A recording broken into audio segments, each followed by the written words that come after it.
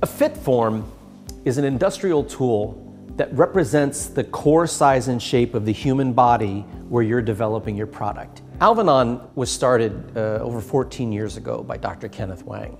And the reason this is important is Dr. Wang was fascinated with the human body and anatomy. He was a physician by trade, but he also grew up in the apparel industry. And during his career, he came back into the industry and was baffled and fascinated by the poor selection of tools available to evaluate product because they didn't look like people. So he created a proprietary process where avatars were created based on human body measurements and dimensions. So the shapes, the distribution of the measurements were much more human-like.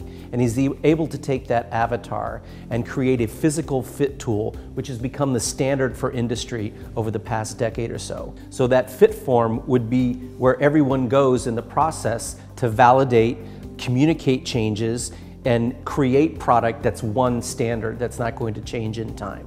The fit form can be in many places at once. It never changes size and shape. And ultimately, it's a tool for communication. Picture yourself sending comments to a vendor in Asia, and they have no way to see what you're talking about. If they read the comments or suggestions that you're giving to improve this product in the development process, it's much easier if they can put it on a fit form and see what you see on a three-dimensional evaluation.